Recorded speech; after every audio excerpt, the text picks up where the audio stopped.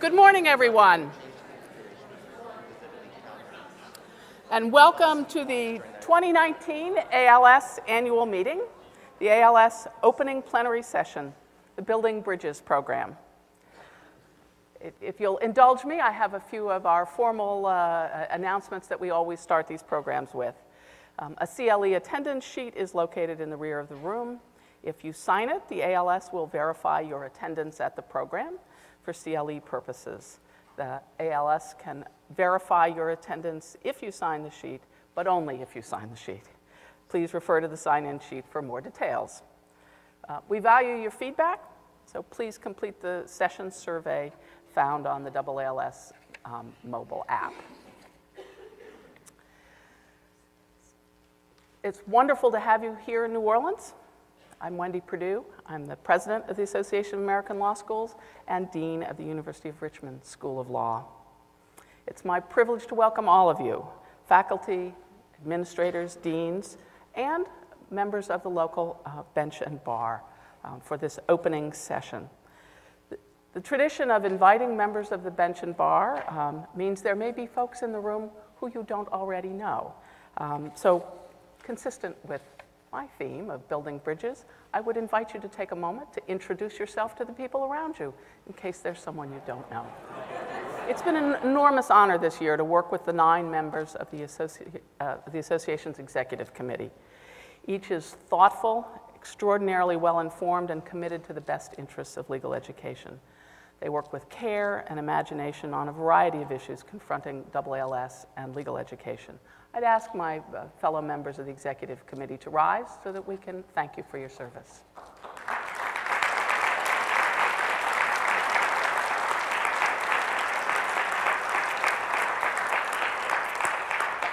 I want to thank in particular those who are concluding their service at the end of this annual meeting.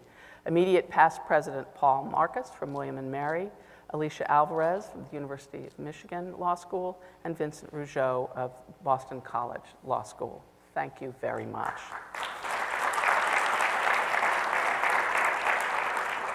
It takes the service of a terrific staff and literally hundreds of volunteers to put on the annual meeting of this size and complexity. I want to extend a particular thanks to AALS Program Committee, which was wonderfully chaired by Dean Kathleen Buzang of the Seton Hall University School of Law. As you'll see from the program, the annual meeting is a feat of tremendous collaboration, spanning the work of 6 committees. If the members of the following committees would please rise to be recognized so that we can thank them. The Program Committee of the annual meeting, the Arc of Career Program Committee, the Committee to Review Scholarly Papers for the 2019 annual meeting, the 2019 Dean's Forum Program Committee, the 2019 Workshop for Pre-Tenured Law School Teachers of Color, and the Committee on Institutional Advancement. Thank you all.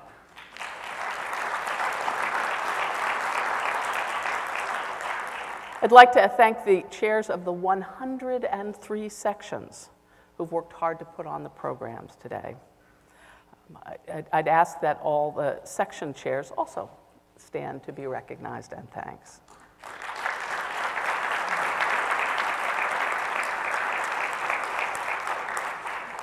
Good teaching matters to us, to our students, and to our future clients.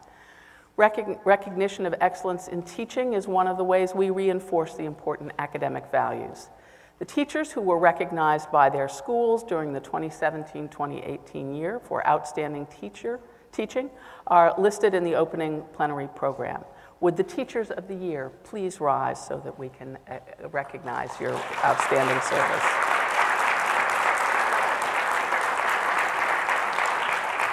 I hope you'll all take a moment to review the names, and if you have an opportunity to see those colleagues over the course of the meeting, congratulate them. During my years in the Legal Academy, I've witnessed the positive impact that our teaching, scholarship, and service have on our students, our local communities, and the broader society. What we do matters, so it matters that we do it well. The lawyers that we're educating today are the next generation of leaders, innovators, and problem solvers, and we'll need every bit of their judgment, creativity, empathy, and insight as they navigate the increasingly fractured and complex world that we're leaving for them.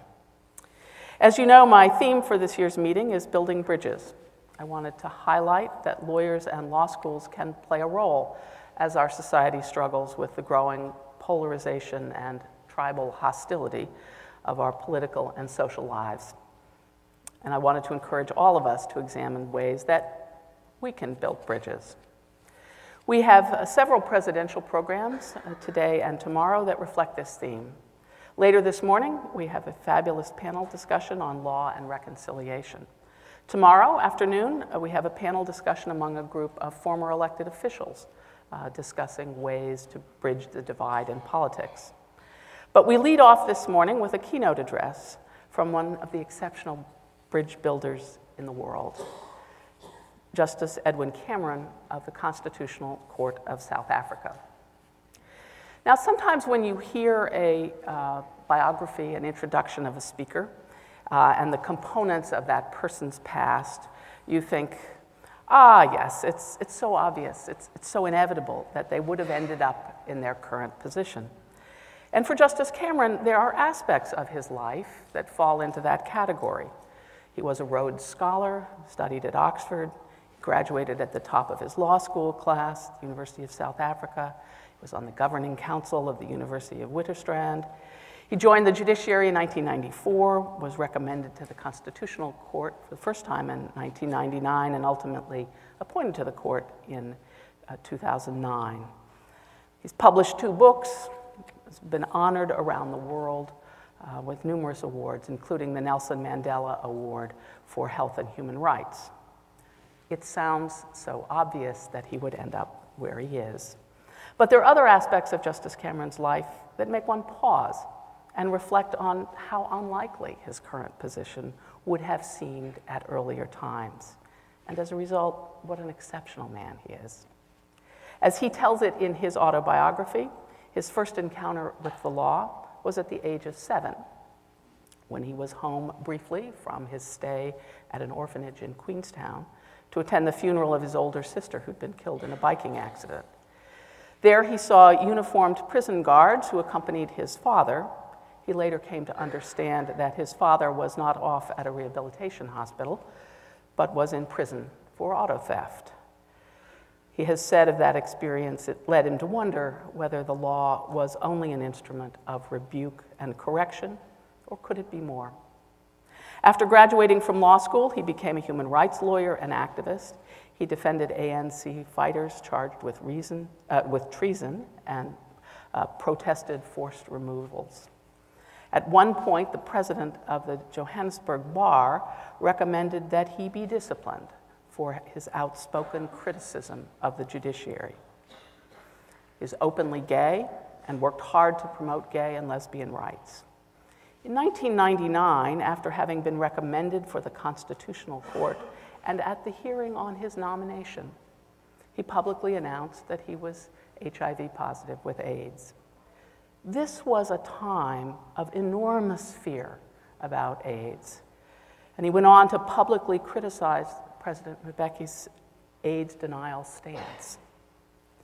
Now, you might pause and reflect on that list and think as you are advising your students about the path to the highest court in the land.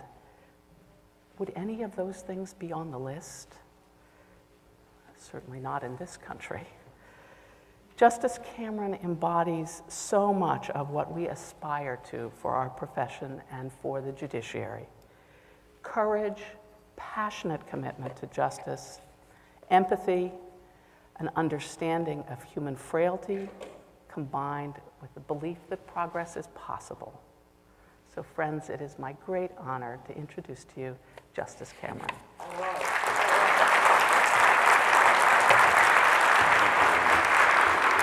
Appreciate that.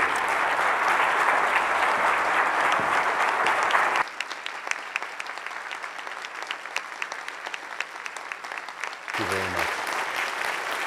Thank you.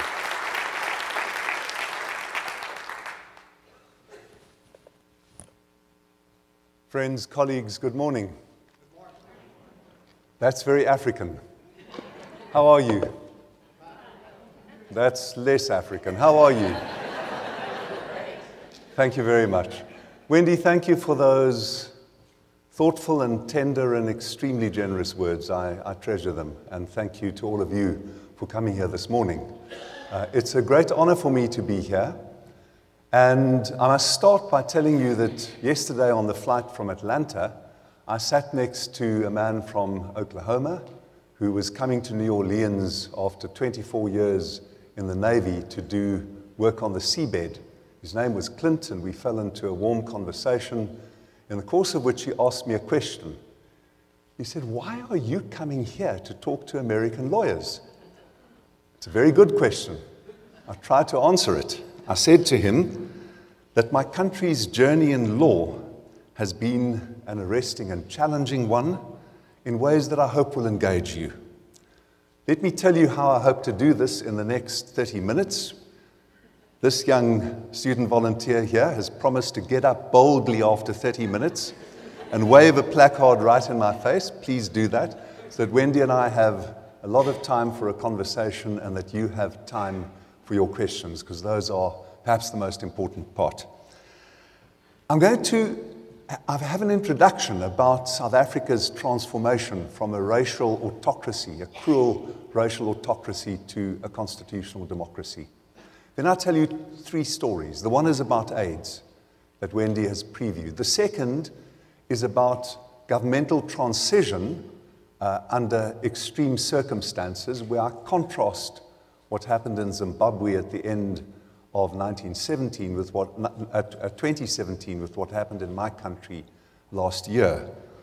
And the third story is less about legal mechanisms than about the impact of law on the public. And there I tell a story about the impact on the public in South Africa of LGBTI rights. The theme I take from those three stories is about the diverse ways in which the law has authority, in which judges can properly exercise it, and in which they should properly exercise it. Then my last section, all in 30 minutes, is to draw three lessons, not for you. I will not patronize you or condescend to you. Lessons that I make for myself about my engagement as an anti-apartheid lawyer and then as a judge in South Africa for 25 years. We are a young democracy, not quite a quarter century old, and the last 25 years have been searing, years of debate, contestation, amidst the specter of disintegrating conflict. We began our journey from oppression in 1990, when Nelson Mandela was released from prison after 27 years. After 4 years of perilous negotiations, we became a constitutional democracy. At this very time, April 1994, 2,700 kilometers to the north, Rwanda was in thrall to a bloody genocide. Every day for 90 days, 10,000 people were murdered, not with the industrial efficiency that people like me, white people, perfected in Europe 50 years before, but in handheld combat in their own communities, their own congregations, their own workplaces and cities. Apartheid did not inflict bloodshed and death of this kind or on this scale. The damage it wrought was different, and in certain precise ways, perhaps more lastingly injurious. Apartheid was designed to systematize the conviction that black people were inferior just because of their skin culture.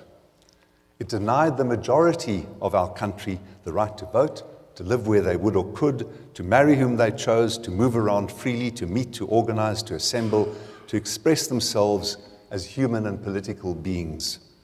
In short, it systematically stripped people on the basis of their skin color of their civic status in ways calculated to make them seem and feel less than human.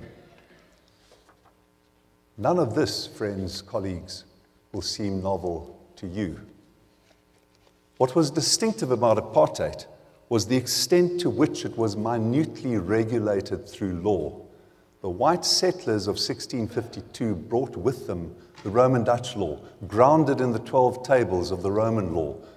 They were immensely proud of its elegances and its sophistications. And all of this was put to subordinate, to denigrate, to suppress and oppress on the premise of racial lessness. Apartheid inflicted gigantic injustices, personal, communal, and social. The civil and foreign wars it unleashed to sustain itself were brutal and bloody. The material privileges that apartheid secured for white people like me, someone who grew up, as Wendy has said, in a poor and dysfunctional home, but who made it through a whites-only school to a whites-only university where I got the Rhodes Scholarship. The material privileges were enormous, and the consequent and commensurate deprivations it inflicted on the majority of our people live on in a present state of dispossession and inequality. Yet, it is in the shameful stigma of racial subordination that apartheid's sting most distinctively endures. How then, and this is the question from the introduction to my talk, at the very time that Rwanda was undergoing a bloody genocide, did South Africa move into constitutional democracy? The primary answer lies in the mass struggle for liberation that the South African people themselves fought in the townships, in the streets, in the cities, and in the rural areas.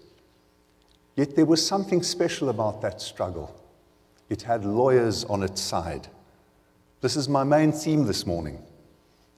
The second component of South Africa's liberation lay in the unflagging, principled courage of lawyers, men and women who saw the apartheid system as an aberration, a perversion of the law, rather than in its proper attainment. Nelson Mandela, his law partner Oliver Tambo, they were two justly famous lawyers who fought to secure justice under law, even as the space for it became more and more suffocatingly occluded. My own mentors, including Arthur Chaskelson, Sidney Kentridge, George Bezos, John Dugard, they held out a vision of law that repudiated the uses to which apartheid put it. In their vision, the enforcement through law of inferiority and exclusion were aberrant. Their lives and work were built on a nobler premise that the purpose of the law was to dignify those subject to it and to create the conditions in which all could equally flourish. To this end, they relentlessly employed the laws and the courts of apartheid law itself, the very refinements and edifices of apartheid law, to resist the increasing degradations that it inflicted. Amidst many disheartening failures, they attained enormous successes. The pass laws, if you were an adult black person in most of the country, more than 80% of the country, you had to have a pass, a degrading document that required you to show that you had permission to be outside what were called the homeland areas. Those laws were brought to a juddering halt in the early 1980s by two decisions of 5 white Afrikaner men in apartheid's appeal court. Highly technical decisions in which the logic of the law was recognized. Perhaps more importantly even was the growth of a strongly organized black workforce. In 1979, the apartheid government realized that its prohibition on black people even joining or forming trade unions was unsustainable. Apartheid's opponents saw the promising opportunities that black trade unionism offered. They seized it. They worked through the apartheid courts, using the maze of apartheid labor laws to strengthen workers, to create the fastest growing union force anywhere in the world. One of the leaders is now South Africa's president, an impressive man called Cyril Ramaphosa. All this meant two things. First, when Mandela was released in February 1990, there was a strong cadre of experienced lawyers, lawyers committed to the notion of law as an instrument of justice and dignity and equality. As important, there was a widespread but deeply held conviction amongst many of South Africa's people that the law could be more than an instrument of injustice. If properly adapted, its enlistment for the evil ends of apartheid could be transformed into something else. The result was South Africa's constitution, which your own Justice Ruth Bader Ginsburg has praised as a model for constitution makers in preference to your own. I had to say that, ladies and gentlemen. Amongst its founding values, our Constitution fixes the supremacy of the rule of law. At its heart is the commitment to dignity for all. It requires open, accountable, and transparent government for all. And now we come to the three stories I want to tell. The first is about AIDS, which Wendy has already mentioned. In seeking to overcome the dispossession that apartheid inflicted, our Constitution goes further than yours, further than the traditional first-order rights. In doing so, it recognizes a pivotal human truth, that it is no use to confer upon humans rights to free speech, association, conscience, belief, religion, movement, unless you ensure that their material circumstances enable them in some meaningful way to enjoy those rights. In this, we differ brightly from your own Constitution, of which Chief Justice Rehnquist famously said, "It is not a guarantee of certain minimum levels of safety and security, but a limitation on the state's power to act." This, to a South African, after 350 years of racial injustice, is a sharply constricted conception of constitutionalism. Its primary objective is to negate despotism by limiting the powers of government. It is alien to us because the logic of our constitution makers was clear. For over 3 centuries, white people used the law to divide, oppress, humiliate, and exclude. They did so with great efficacy. Coordinately, the law should now be used to undo the deep vestiges of racial privilege which apartheid secured. Therefore, the Constitution enshrines entitlements to social and economic goods. The most important of these, for my first story this morning, is the right of access to health care. Just as we became a democracy, AIDS hit our country with terrific force. The first people affected by it were people like myself, young white men, young gay men or men having sex with men, often in professional positions, very much like the men on your east and west coasts and your Midwest, who died in their hundreds of thousands during the 1980s. But by the mid-1980s, it became very clear that the trajectory of the epidemic in Africa would be radically different. It would affect black people, black heterosexuals, poor black heterosexuals, people stigmatized by centuries of European colonial exploitation. 2 shames came together, the shame of racial stigma and the shame of sexual transmission. When President Mbeki took office in 1999, at the end of President Mandela's single term, antiretroviral drugs had just become available.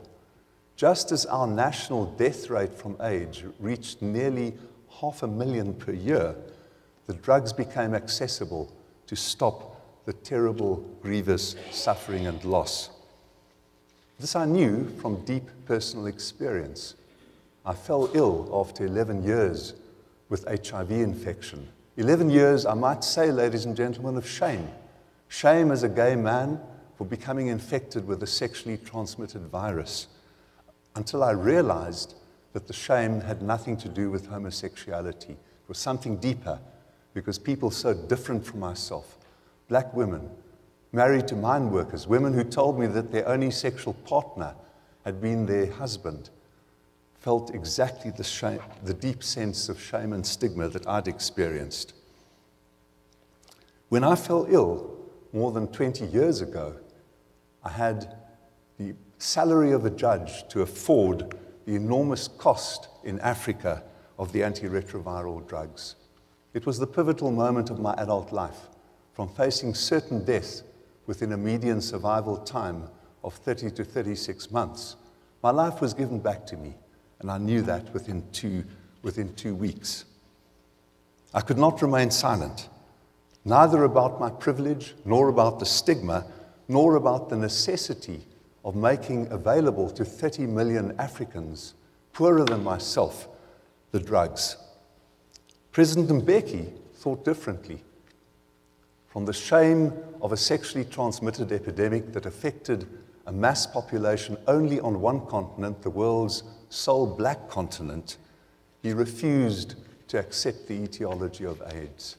He challenged the existence of the virus, he challenged the causality of AIDS, and he challenged, most importantly, the efficacy of antiretroviral treatment. It was a profoundly tragic moment in our national history. At the end of the year in which President Mbeki took office, the death toll was so enormous that it became essential to act. Fortunately, apartheid left us with a tradition of angry, principled activism, the very principled activism that had led black people in my country to rise up against the most powerful government on Africa, the apartheid government. The Treatment Action Campaign, founded by Zaki Ahmed, had been founded to tackle the outrageous prices that the drug companies demanded for antiretroviral treatment. They now had to face the worst nightmare of presidential denialism. Although I held office as a judge, I knew that I had to speak out and to join the campaign to lower prices and to make drugs available. The Treatment Action Campaign exercised every available right that the new Bill of Rights gave them. They took to the streets, they held marches, they waged a massive public information and media campaign. They lobbied government and its opponents. They enlisted churches and the trade unions. When President Mbeki wouldn't budge, they were forced to exercise the most important right of all, the right of access to courts. They asserted that President Mbeki's government had failed to act reasonably, as the Constitution obliged it, to secure the right of access to health care. In a momentous decision, the court of which I later became a member upheld this contention, ruled against President Mbeki in most dramatic circumstances. It held that his policy was not reasonable. It ordered him to start making antiretroviral treatment available. For some terrible moments, it looked as though President Mbeki and his health minister, Dr. Mantu Chabalala Msimang, might not obey the court order. Just to our north, 2 years before, President Robert Mugabe had begun a campaign of brutality and lawlessness which hounded the Chief Justice from office and rendered the courts powerless. We held our breath, and President Mbeki bowed his head before the order of the court. After hesitant, halting, and even grudging compliance, we now have the world's most effective and most successful, most widespread, publicly provided antiretroviral treatment program. More than 4.5 million people, like myself, receive these drugs cheaply because of the fight of the Treatment Action Campaign and its allies, I might say, on your own continent, together with the Clinton and Gates foundations, which eventually secured the lower drug prices. That victory was won, and also because of the principled, angry activism of young, mainly black South Africans who refused to accept an unjust and unreasonable government decree. They were aided by principled, resolute, and courageous judges. The decision of the court to order President Mbeki to make drugs available was a victory for people dying of AIDS. But more, it was a victory for reason, and most important, a triumph for the rule of law and for constitutionalism. The decision cemented the power of the Constitution and of reasoned decisions by the courts, exercising the judicial power that the Constitution entrusted to them. That decision has produced a rich harvest, which when I joined the court a few years ago, we were able to exercise. It set up the court as an authoritative and scrupulous check on government folly and misrule. This leads to my second story. It's a story of political power and securing transition under it.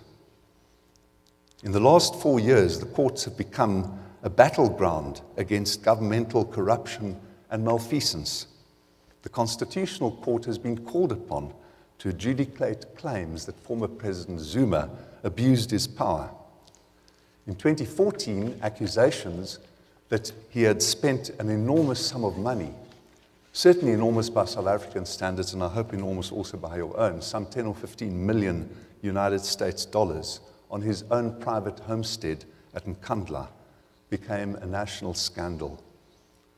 An independent constitutional institution called the Public Protector was called upon to investigate.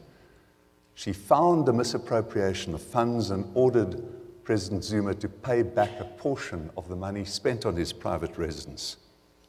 Her report was released, and the first decision in 4 that our court gave was a decision that entitled the main opposition party to send out a text message to millions of its followers, saying that the report of the Public Protector, quote, shows how Zuma stole your money.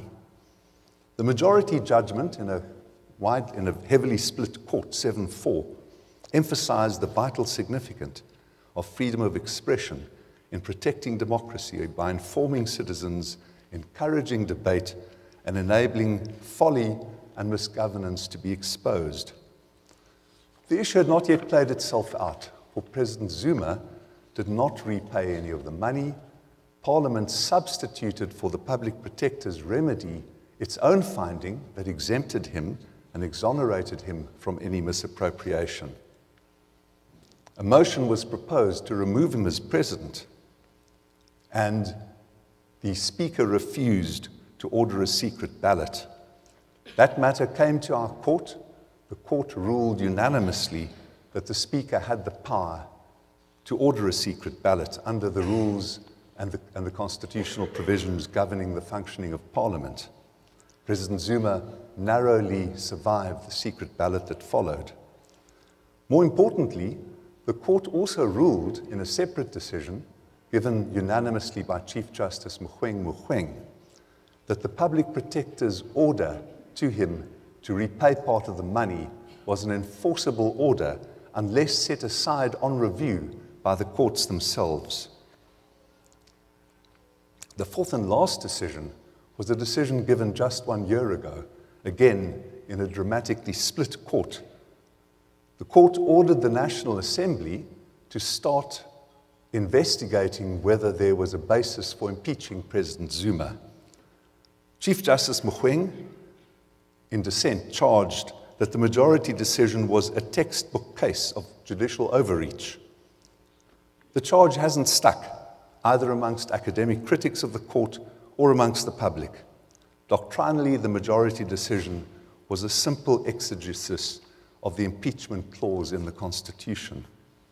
And just over 6 weeks later, on 14 February 2008, President Zuma resigned from office. The way he did so deserves some pause. 6 weeks before, on the 21st of November 2017, 1,500 kilometers to the north of Pretoria, where he resigned, President Robert Mugabe also resigned. He did so under siege in the presidential home from army tanks, with soldiers on the streets, under constraint, which had nothing to do with the Constitution of Zimbabwe. By contrast, President Zuma's resignation was the culmination of 4 decisions of our court. It was the apogee of legal and constitutional processes that made it impossible for him to resist the pressure upon him to vacate his office. Thus, the power of legal processes and of judges who are willing to enforce the powers entrusted to him. Many South Africans were glad to see President Zuma go and have welcomed the integrity and obvious competence that his successor, President Ramaphosa, exudes. The court's sharply defined role in these events has brought it greater credit and enhanced authority. That's my second story, my last story, and then I'm going to come to the 3 non-lessons. My third story goes wider. It explains a different impact of the law. The first was on setting aside irrational governmental decisions. The second was in enforcing accountability in governmental power and in holding of high office. The third explains how the law can liberate minds and secure popular embrace for a vulnerable minority. In 1994, South Africa became the first country anywhere in the world to afford express constitutional protection against unfair discrimination on the ground of sexual orientation. We secured inclusion of that phrase by arguing successfully that protection for a vulnerable and widely despised minority was a test case for the commitment of the Constitution as a whole to anti-discrimination law. In the 23 years since then, the Constitutional Court has given half a dozen decisions vindicating the constitutional rights of LGBTI persons. This included a marriage equality decision, if you'll allow me a second piece of self-indulgent gloating, 10 years before Obergefell. Thank you for indulging me. That is not my point now, ladies and gentlemen. Those decisions have had obvious practical consequences for LGBTI persons in securing their safety to some extent, though not for lesbians in townships who are still subjected to terror. Just as the constitutional promises have not secured an end to gender subordination or to racism or poverty or inequality, they have also not ended discrimination against LGBTI persons. Yet, the Constitution has had a significantly empowering impact in enforcing a sense of personal agency. I see it when I get letters from young people in the rural areas who write to me at 14 or 15 or 16 to say how proud they are that they are protected by a Constitution that recognizes them as young, emergent, nascent LGBTI people.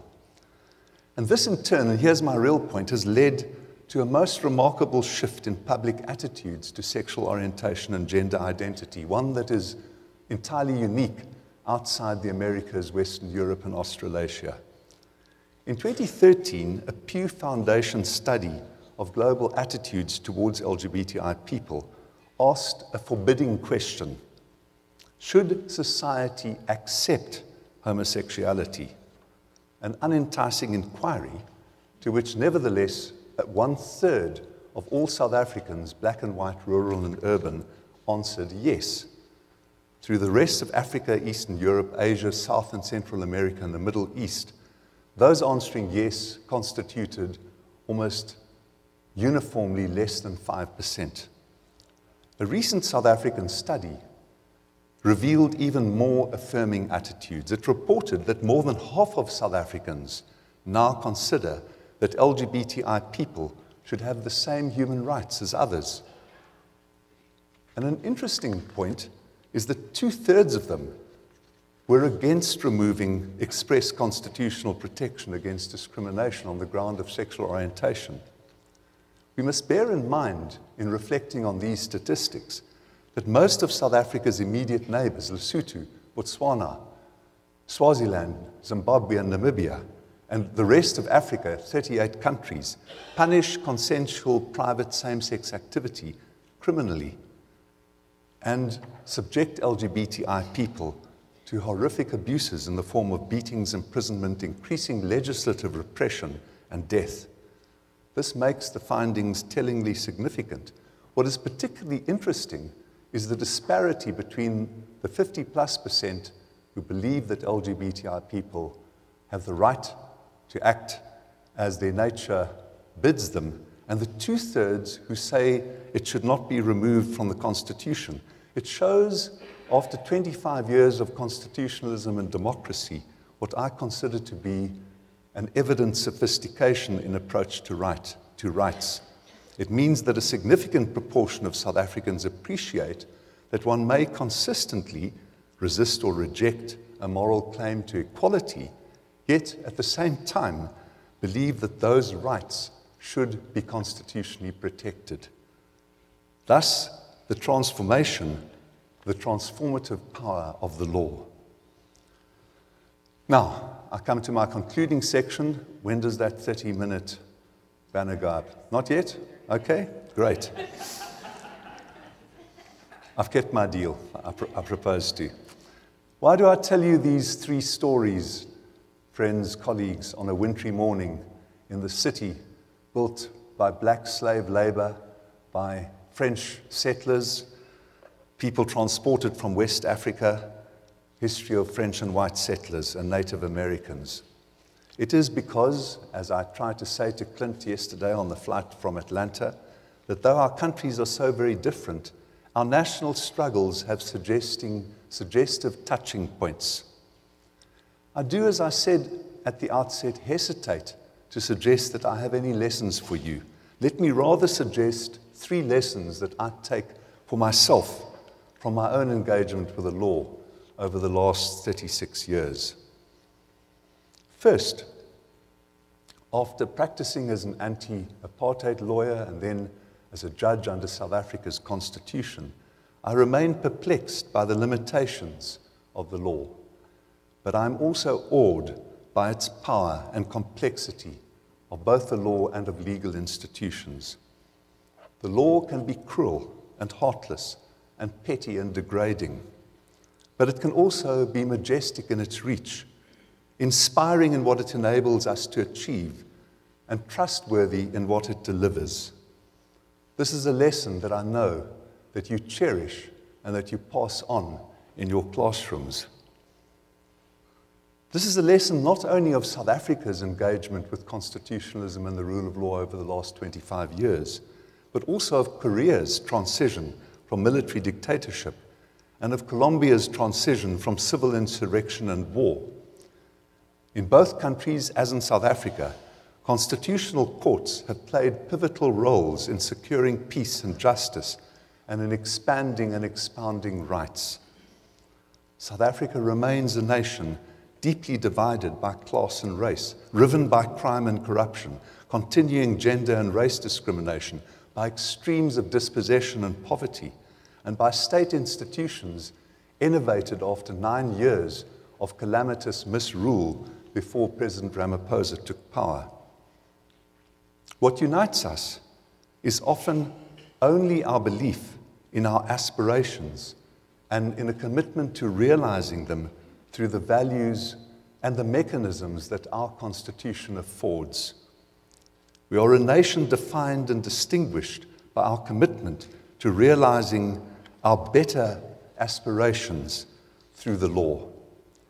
The National AIDS Program, the decisions exposing malfunction under President Zuma, the widespread acceptance, because of the law, of LGBTI dignity and equality, quite extraordinary in Africa. These all point to the distinctive authority and power of the law and of constitutional rights when justly and prudently employed. But there's a key condition here, and that relates to my second lesson to myself. If the law is to function, there must be judges who pronounce it, and who pronounce it boldly and honestly. That is a lesson not only the apartheid years, but also our 25 years of democracy have taught. What is an honest judge? It is a judge who has not been appointed to serve a preordained agenda or to secure a predetermined outcome. It is a judge who, notwithstanding inevitable predispositions and attachments and beliefs and political commitments and positions, retains a readiness to be persuaded by argument. It is a judge who resists the temptation to insist, in the telling words of Justice David Souter in his 2009 Harvard commencement address, that the law is able to provide a world without ambiguity, that it can afford what he called the stability of something unchangeable in human institutions.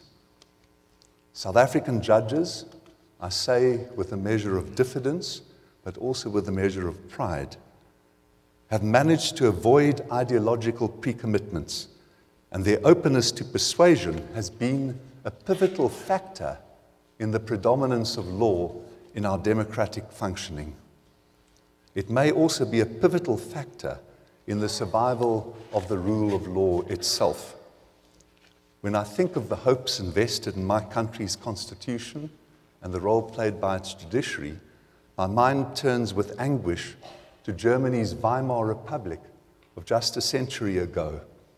That was a noble experiment like our own of enlightenment under law. It ended in catastrophe with hyperinflation and the rise of Adolf Hitler and the industrial genocide that ensued.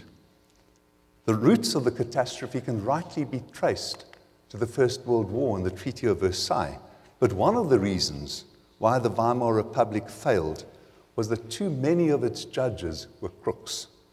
Some were communists, others were fascists and Nazis.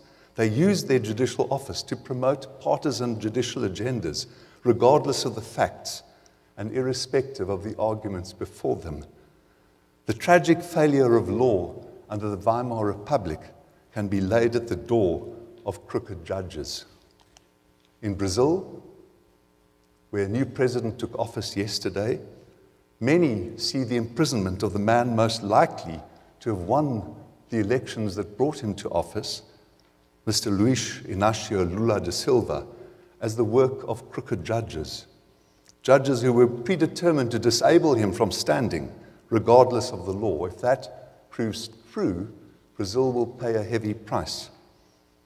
Naturally, a judge assumes office with preconceptions, experiences, and values, but undertakes with all the fallibilities inherent in that to seek truthful answers to the uncertainties that the law can never eradicate. And here, the important recent intervention of your Chief Justice Roberts, comes to mind. We do not have Obama judges or Trump judges, Bush judges or Clinton judges. What we have is an extraordinary group of dedicated judges doing their level best to do equal right to those appearing before them. That is a lesson not only for conservatives, but for liberals in my country. Judges must have a set of guiding values. I have too, a skepticism of power and a determination to protect the weak. Beyond that, I hope my oath to uphold the Constitution and its values suffices as a guide to my decisions and pronouncements as a judge. My third and last lesson to myself, ladies and gentlemen, is never to give up. The institutions of the law may be captured by venal men, and it is mostly men. The instruments it affords may be applied to advance iniquity. Many may fear that the rule of law in your country is under assault right now. In the dark days of apartheid, it seemed unlikely that the law and legal values would survive at all. The sense of peril that many may feel reminds me of the long years of legal struggle when we doubted that the law would survive. Yet Nelson Mandela never, ever, ever lost faith in the law, even when the obduracy of the apartheid government forced him to become a revolutionary, even after he was sentenced to life imprisonment, with his people subordinated and humiliated as inferior beings in their own country. Through all this, Mandela kept his belief in the law. He held faith that the law properly applied was an instrument of justice, not injustice, a mechanism for fairness and equality, a means to secure human dignity, not indignity.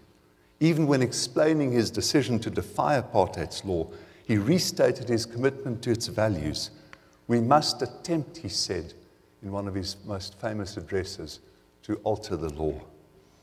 Our faith as lawyers and as law teachers, especially at this time, has to be that the law should be upheld for justice, but not injustice. That the law should be for achieving equality and not entrenching inequality. That its values bend towards social justice and not entrenched injustice. That is a lesson of a special poignancy for law teachers, for you carry in your classrooms and seminars the future of your country, as Wendy has said. We must all avoid the lessons of Weimar and of Brazil while nurturing in the new generation their faith in justice. We have to keep on doing that, even in the dark and forbidding times we may feel. That faith kept Mandela through prison, and it will keep us going through these much less dark times. Thank you very much.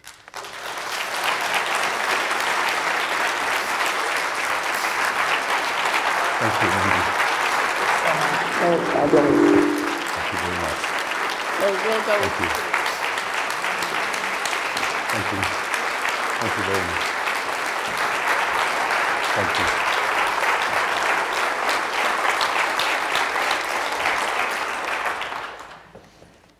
Justice Cameron, thank you so much. They were inspiring words and most helpful at these times for us, I think. I'd like to start just by, with a little bit of personal background, if you don't mind. I'm interested in hearing what were for you the formative influences that shaped your sense of social justice and sent you down the path you went. Wendy, Vicky Jackson last night at our dinner asked me the same question. And we didn't No, I know you were at a different table, but it's strangely enough not one that I've been asked so directly before. I thought about it after Vicky asked me, and I think the really pivotal thing was not being a gay man who knew that I couldn't change my homosexuality in a society that reviled it. I think it was being a poor white kid who came into enormous privilege only because I was white. And that made me see the iniquity of state institutions, but also the opportunity to change them. I think that's what it was. As you did take your path of being a very active activist lawyer, you encountered pushback from the established bar, and I wonder how you navigated your career, worrying about your career at the same time you were activist. Did you worry about whether you would wind up in prison or where it would take you?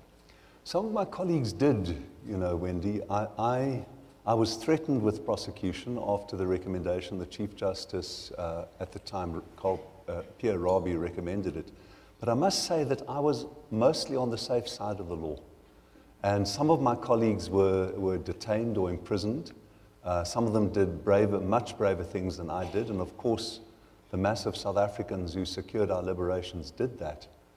But to answer your question precisely, I would say it was almost a sense of headstrong folly that led me to do what I did.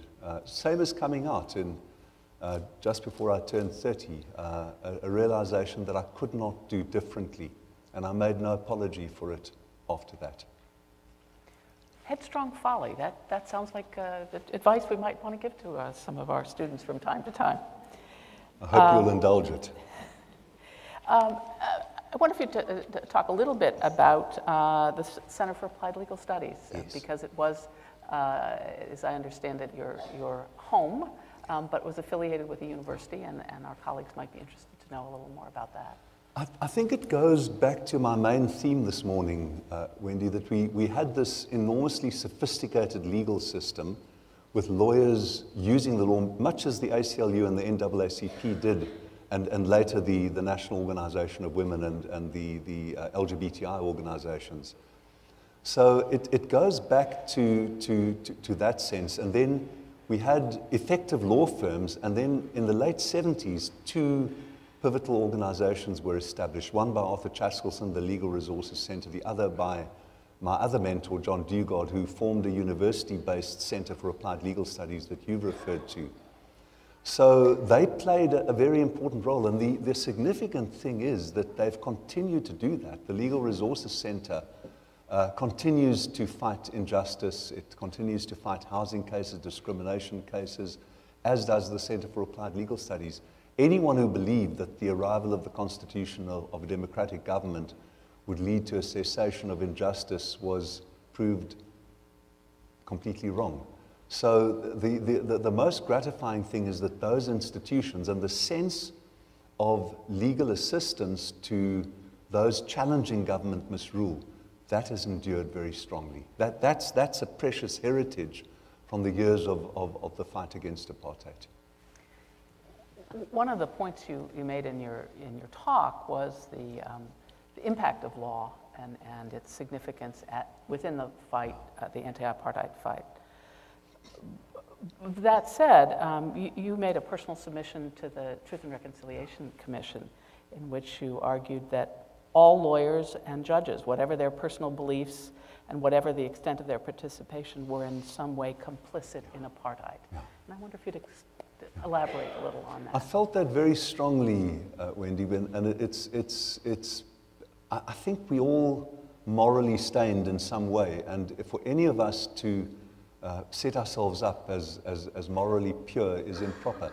All lawyers under apartheid, we made a calculated gamble as anti-apartheid lawyers that our work would conduce to the end of apartheid rather than to sustaining it. There were genuine debates, and we were very much criticized, and I think understandably in the 1980s, for legitimating apartheid and legitimating its courts.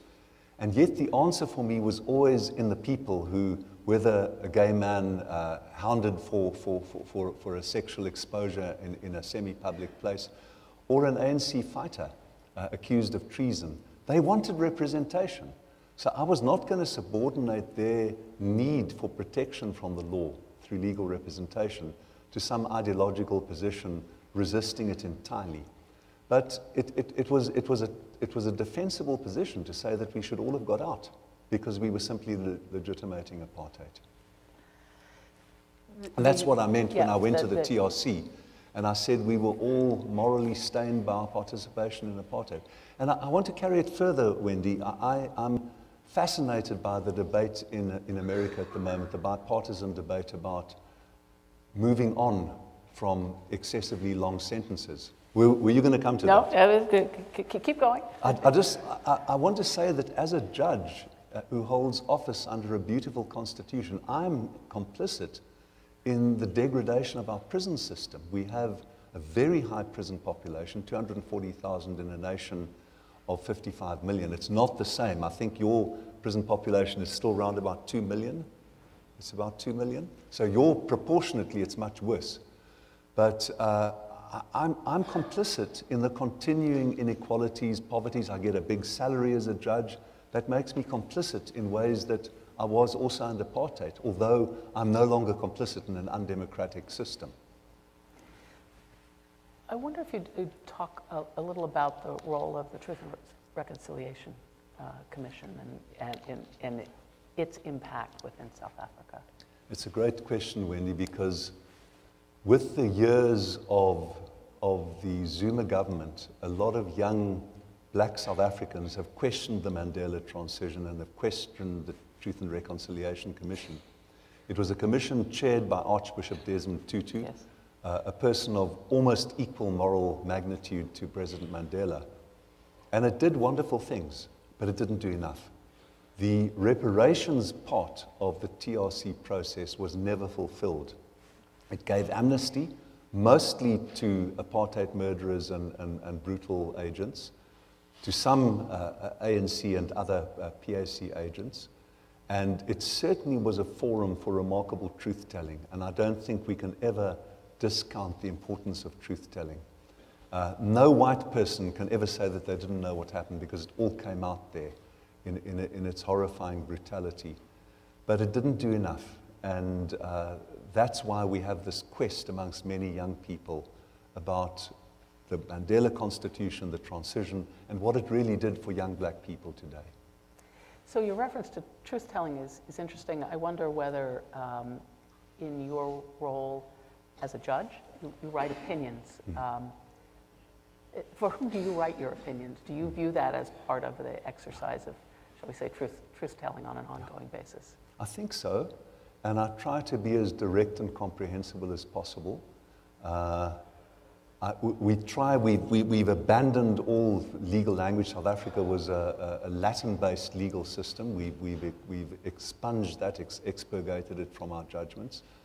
And the wish is, of course, law does have obscure technicalities and intricacies that don't make it simple, but you can nevertheless, you should be able to explain, and especially in the country's apex court, you should be able to explain to a group of engaged 16 or 17-year-olds what the decision was and why it was given. And that's what I aim to do. We've talked a lot about the South African Constitution and its affirmative rights that you talked about in your talk. Housing, healthcare, food, water, social assistance. But I wonder if you'd talk about your perception of the role of the court in that, because to the extent that as a court you enforce those rights, yes, you run the risk, some would say, of overriding the legislature, of becoming a surrogate legislature in public policy formation. So how do you, as a judge, navigate that? It's a wonderful question, Wendy, because of course it occurred in relation to our constraints upon executive power in relation to President Zuma, where eventually the Chief Justice dissented, calling us classic exemplars of overreach. And by analogy also in the region of social and economic rights. We've been somewhat more cautious there. And we are subject to criticism by progressive lawyers who think that we could have used, people like Jackie Dugard and others, that we could have used our powers more interventively. And we've struck a balance where we've said the main job of social and economic rights enforcement is government. And if government is failing, there are democratic remedies. And I think that has paid off because our political system is now much more complex than it was 25 years ago. There's no longer a gargantuan majority party with an unassailable claim post-liberation to power. It's much more complex because people are aware of government's responsibility and they don't always come to the courts for rescue. So that the role of judges brings me to another point that you made about the importance of judges not coming in with a pre-commitment as to how they'll decide cases or a strong ideological pre-commitment. I'm interested, just maybe you'd explain the judicial appointment system in your country and how that functions and the extent to which you think that mitigates the possibility of... It's a system that would seem familiar to all Americans.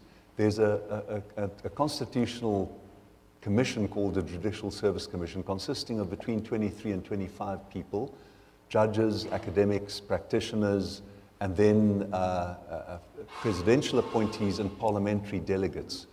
And they have an open process. For all judges except in the apex court, the appointment has to be made on the recommendation of the Judicial Service Commission. With the Constitutional Court, they give the President a list of 4, 3 more than the number of vacancies. So when I was appointed, or when I was recommended in both cases, there was a list of 4 given to the President. And then the President can choose. But all the candidates have to be vetted for appointment. And it's been a remarkable success. I've seen in England where they eventually moved to a judicial appointment process, other than through the Lord Chancellor alone, where they kept the interview secret. There's a downside to it because you risk a lot if you are an unsuccessful candidate who's got a successful commercial practice, say. There are ritual humiliations of some applicants. We're familiar with that. Yes, exactly. In our system. I will not be tempted into any recent controversies. Fair enough. So it's a risk, but on the whole, it's been very beneficial because you do wield enormous power as a judge, whether in the High Court or the Appeal Court or the Apex Court. And I think the judicial appointment process should be an open one. Well, I have a long list of additional questions, but I know we don't have too much time left, and so I'd like to open the floor to questions from our audience.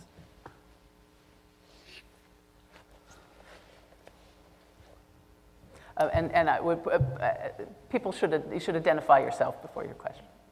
I'm Martha Minow, and I'm from Harvard, and thank you so much, Justice Cameron and Wendy, for this just spectacular discussion. I want to pick up on this issue about the openness of judges, but commitments of judges. And it seemed to me that this is really the heart of the challenge we have as law teachers. How do we cultivate a sense of commitment, but openness? And I was struck by, Justice Cameron, your statement that you have only 2 prior commitments. One is to have a skepticism of power, and the other is to have a commitment to protect those who are most vulnerable. What's very striking to me is those are very substantive commitments that on many descriptions of the rule of law are absent. And so I really welcome elaboration about that and its relationship to openness. Thank you. Thank you very much, Professor Minow. That's actually a very, very hard question. If I were in your seminar, I'd be wriggling, and perhaps I am. They are substantive commitments, but I think you cannot avoid it. You cannot avoid having the enormous power that judges, whether in the Federal District Court or the Federal Circuit Court or the High Court, have.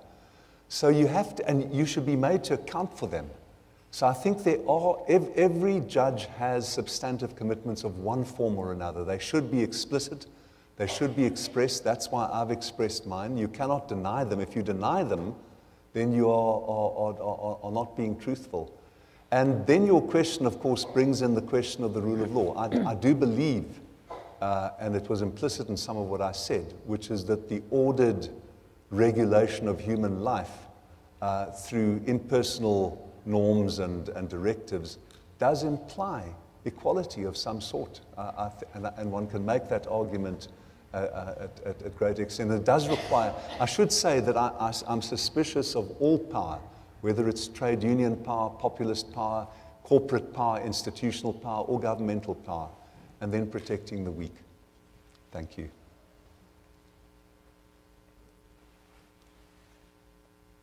Hi, I'm Anton Wachi-Willig. I'm at Boston University. Thank you, Justice Cameron, for your very moving and inspiring words. I have a question about economic redistribution. I was curious to know, redistribution of wealth. I was curious to know whether you think that there can be actual true equality without redistribution of wealth. No. And if your answer is no, what role do you think the courts can play in correcting that issue? Wow. I absolutely refuse to become involved in the debate about reparations for slavery. But I will say that I'm with Ta-Nehisi Coates on that. But anyway, but to the extent that I can answer your question, I don't think there can be. I do not think there can be. And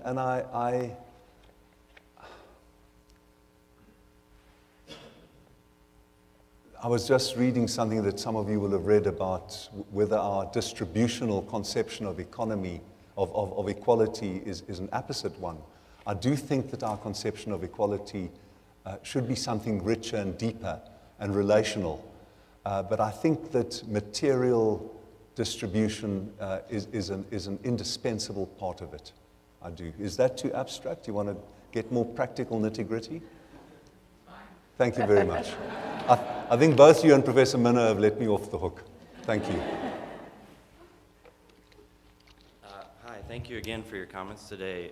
My name is Jacob Willigan-Wachi. I'm at BU, but I'm at Boston University, but I'm not a lawyer or a law professor. But I was compelled to come here to speak today. My question, you talked about the importance of impartial judges. My question to you is, what does a good process look like for ensuring the selection of impartial judges? Well, I think one can create the institutions for ensuring that, but you also have to create the climate of public discourse that enables that. And it seems to me that if candidates for judicial office deny that they hold substantive preconceptions, substantive pre-commitments, that process, however fine it might be, however good the scrutiny might be, the process for scrutiny, that process will fail.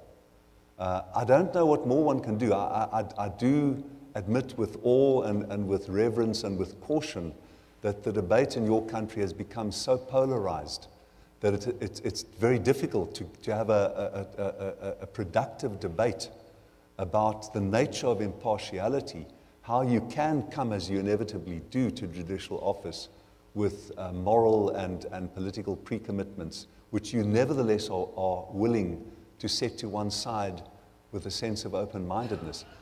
That presupposes a level of subtlety and refinement that does not seem to me to have been present in the recent interviews that I've viewed.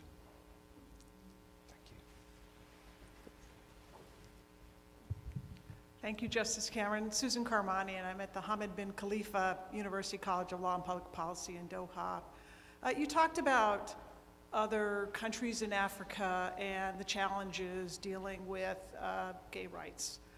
And to what extent can the lawyers in South Africa, the emphasis on law that you presented today, to what extent can they play a role in building the kind of legal capacity you talked about? And I would also include the judiciary from South Africa as well. Thank you. In Africa specifically? Yeah. I think we do. Yeah, I think we do. In Africa, the Kenyan constitution was partly modeled on ours, although it excluded express reference to sexual orientation. There's now a judgment pending. The young man who brought the case for decriminalization of sodomy, Eric Itari, is at Harvard, and I spoke to Vicky Jackson about him last night. So there is a court case pending, and I think the South African example has been influential in that, both in the equality clause in Kenya and in the notion of an adjudicated strike down of criminal prohibitions on same-sex conduct.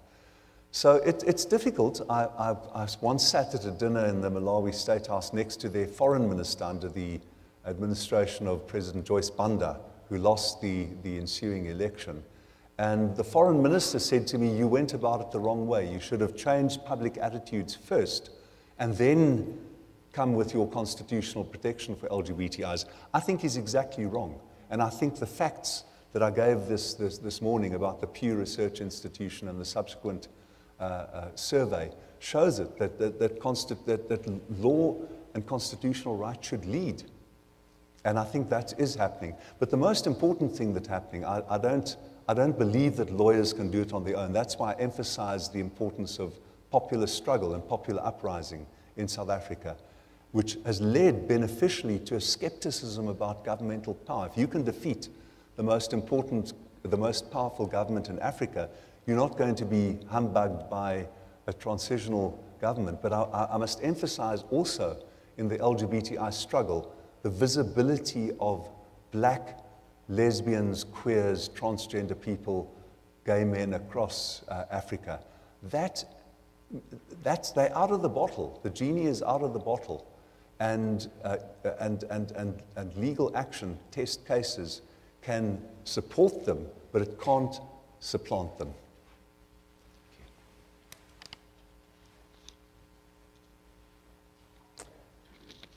Mark Wojcik from the John Marshall Law School in Chicago and a former chair of the AALS section on sexual orientation and gender identity issues. You inspire many people in your country, but also around the world. I remember when I first learned about you that there was an openly gay, openly HIV positive judge in the highest court of a country. It was just amazing. Justice Michael Kirby in Australia as well. You've been really inspirational to us. I wonder if there are any cases where your sexual orientation or HIV status have informed your understanding of the arguments made before the court. Yes, thank you very much for that question. I was in the appeal court a year before the case reached the Constitutional Court on gay marriage in 2005. It was brought to us in a form of a challenge to the common law definition, the Roman Dutch common law definition of marriage as a union between a man and a woman. The particular couple, two women who'd been together for 25 years, weren't connected with any activist groups. It was a most remarkable challenge, so they didn't challenge the statute. So I was, the president of the court at that time asked me to sit on the panel, and completely rightly. Why should straight people sit on the panel determining the nature of marriage any more than a same-sex oriented person. And I believe I really did have an open mind, no more or less open than my other colleagues, about what the development of the common law definition of marriage was required under our Constitution. So that was very direct. We've had another case in the Constitutional Court, a very interesting case, where after gay marriage was enforced by the Constitutional Court, which required the legislature to legislate equality, the question arose whether the pre-existing court cases for unmarried same-sex oriented people, whether those protections still remained. And our court ruled that they did. So I was involved in that decision as well. But I think you're asking something different. You're asking whether I, as a white gay man, bring my knowledge of privilege, of subordination, of stigma as a gay man, of stigma as someone living with HIV to my job. And I would say, yes, I do so every day. Thank you.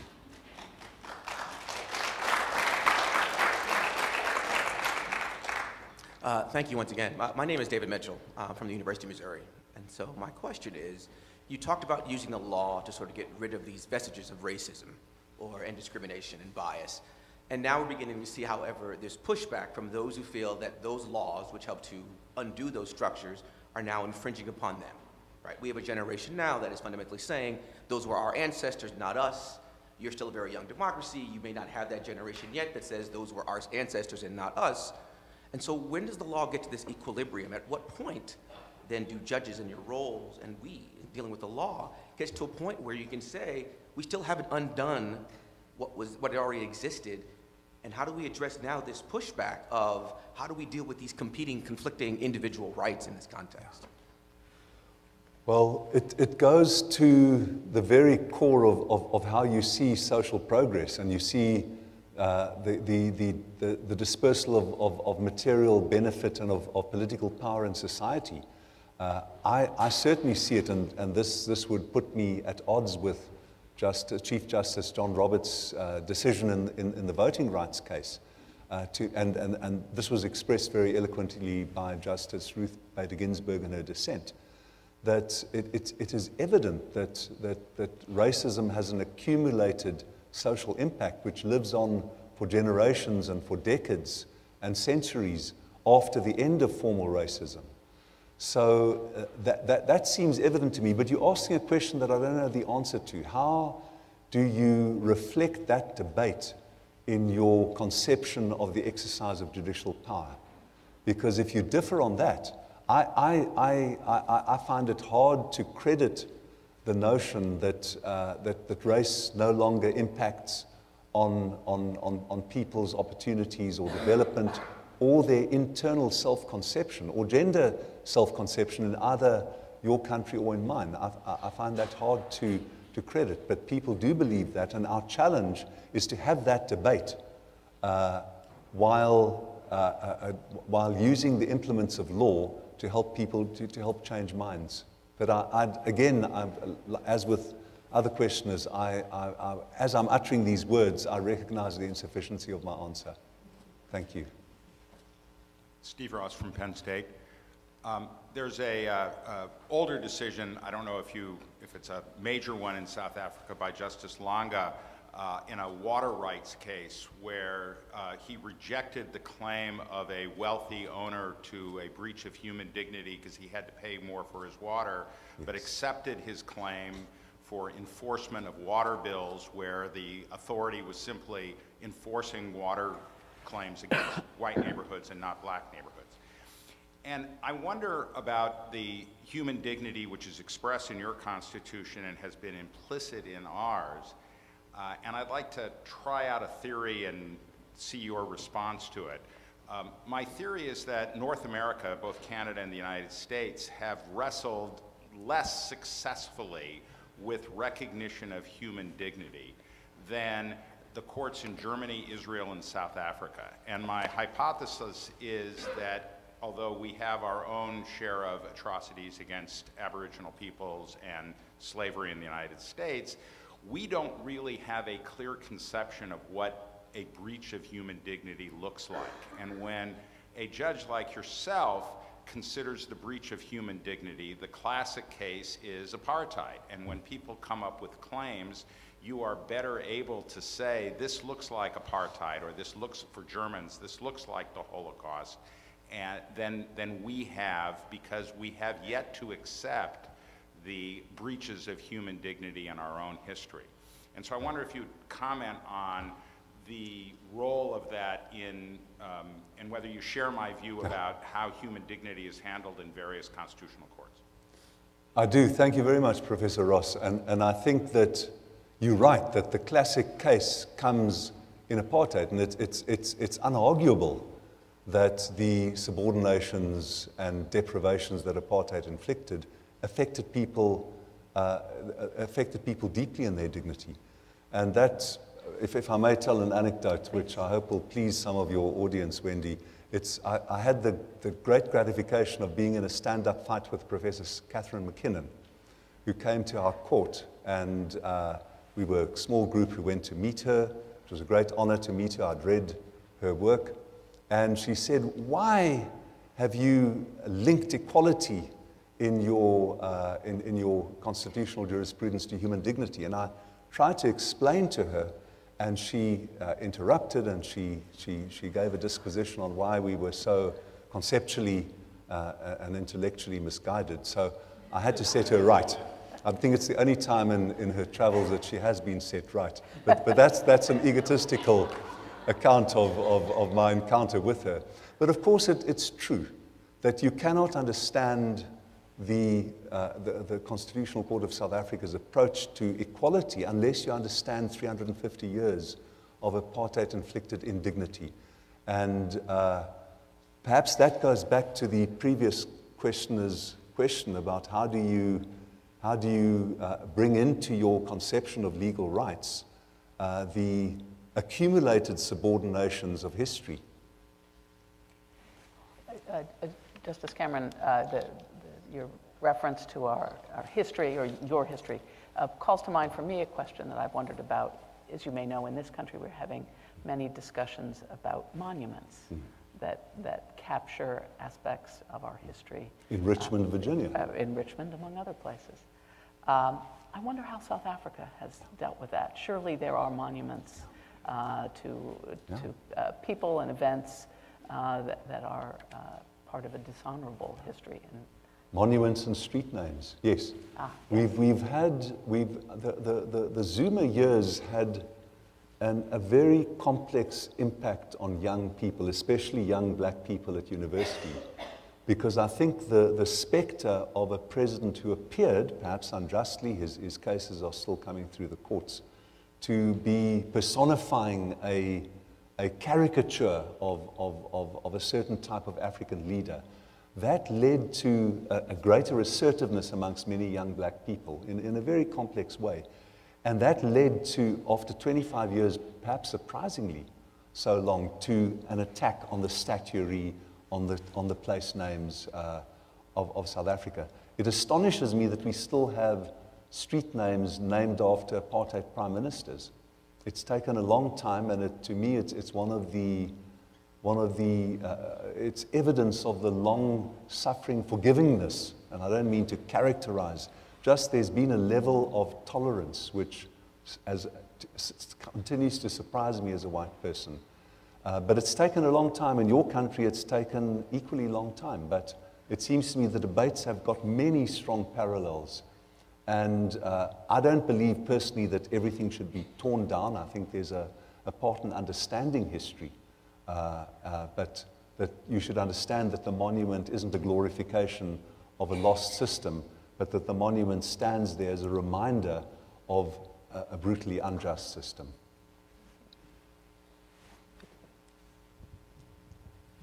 I'm Vicki Jackson from Harvard, and thank you so much for your wonderful talk. As I reflected on it, I realized what vast knowledge was reflected in the talk of constitutional systems in addition to South Africa, which you used to wonderful effect. And I was reminded that 10 or 15 years ago in this country, there was an astonishingly fierce debate about whether it was appropriate in constitutional adjudication to acknowledge the experiences of other countries, and I wondered if you wanted to comment briefly on the benefits or limits of doing so. Thank you. Thank you very much, Vicky. We're very aware of that debate, the debate between Justice Breyer and Justice Kennedy on the one hand, and Justice Scalia and other perhaps less silently expressive members of your High Court. Our Constitution is very different. It permits us in determining the effect of the Bill of Rights to take account of foreign law, and it requires us to take account of international law. And certainly the provenance of our Constitution, which was partly modeled on some of the rights in the American Bill of Rights, and on the Canadian Charter of Rights, and on the German Grundgesetz. So we acknowledge that history, and we try to incorporate. I gave a decision on the 20th of December about our refugee protection law, and I quoted big chunks of a remarkable decision that your Ninth Circuit gave in November. And the issues were almost identical. The issues of presidential intervention, of hostility to refugees, of the quest to limit clearly mandated legislative and international law protection. So the issues are very similar, and I was really proud to be able to cite the Ninth Circuit, and I honor the judges in your circuit courts who produce extremely fine and memorable jurisprudence.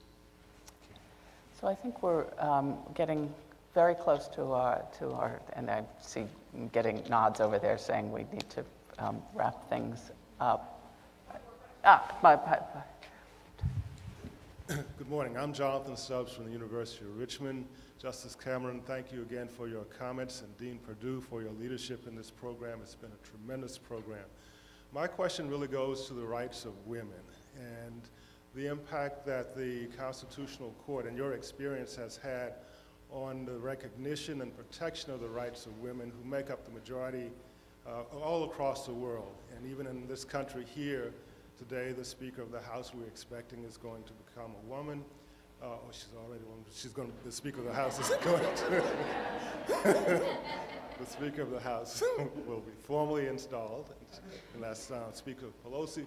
But also the fact that here, even in this country where we have now a little more than 100 women who are representatives in the House of Representatives, in the media it sounds almost as though that's the majority, the year of the women.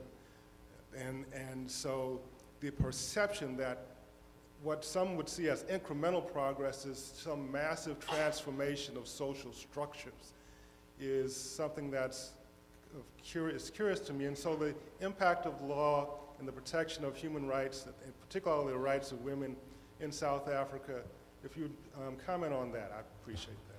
Thank you very much, Professor. The most important impact of the Constitutional Court has actually been on traditional law. The Constitution preserved the Roman Dutch common law, and it preserved African traditional law, which had not previously been formally recognized in the South African legal system, although it's the law that governs still about a third of our population in the rural areas. And our court has given a number of significant decisions that enable women to become traditional leaders, monarchs of their traditional communities. The big test lies ahead, because for very complex reasons, the governing ANC adopted the whole Bantustan hierarchy in its own exercise of power. And the question now, which will come to our court, it may come before my own term limit kicks in the next year or so, and therefore I don't express any view on it, of course, is whether women in rural areas enjoy tenure rights, because those tenure rights are located in the traditional leaders who are overwhelmingly men, as you say. So that question remains for decision. But our court has done a great deal, and again, like with LGBTI people, like with racial stigma, I think the law has a very, very informative and enlightening and even ennobling role to play in changing self-conceptions as well as other conceptions in regard to gender, race, and sexual orientation, and infection with HIV. So again, Justice Cameron, thank you so much for making the long trip here and sharing your thoughts. I'm very, very grateful. Thank you.